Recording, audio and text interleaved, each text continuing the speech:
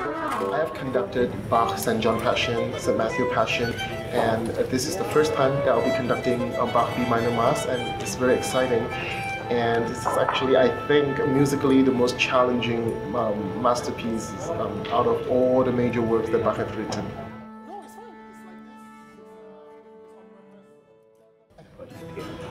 So 2 years ago, when the Malaysia Bach Festival were performing Bach St. John Passion, the Lutheran bishop showed up at the concert, and at the reception we got into talking and saying that 2 years later would be 2017, and it would be the 500th anniversary of Martin Luther's Reformation.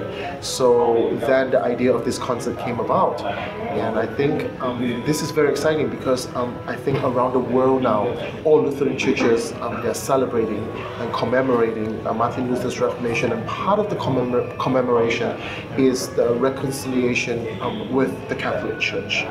So, and I think this piece is very fitting because it is a Catholic Mass, but composed by a Lutheran composer, which is Johann Sebastian Bach.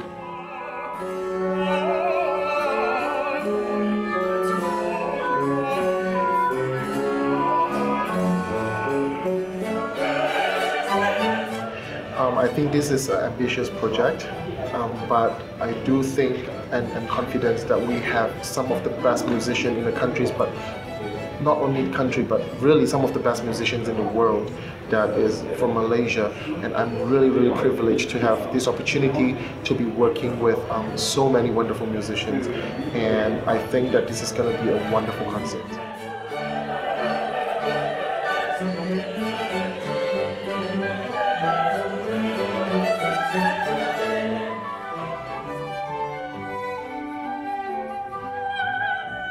B minor is actually a work, is an accumulation of all of Bach's styles throughout his life.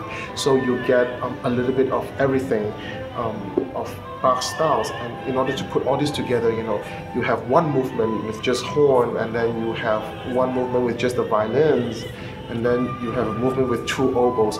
So to get people together in a rehearsal to really plan the rehearsal and all these things is quite challenging, but it's also very rewarding.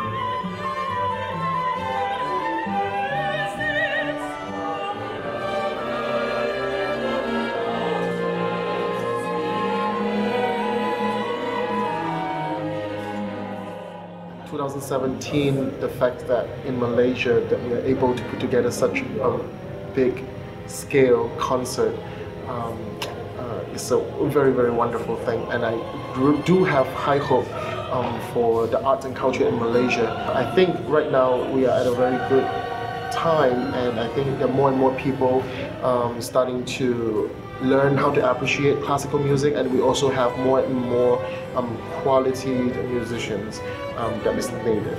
So I'm very hopeful, and I think our classical music culture is going to places. So I'm looking forward to more wonderful things that's going on in Kuala Lumpur and in the entire Malaysia.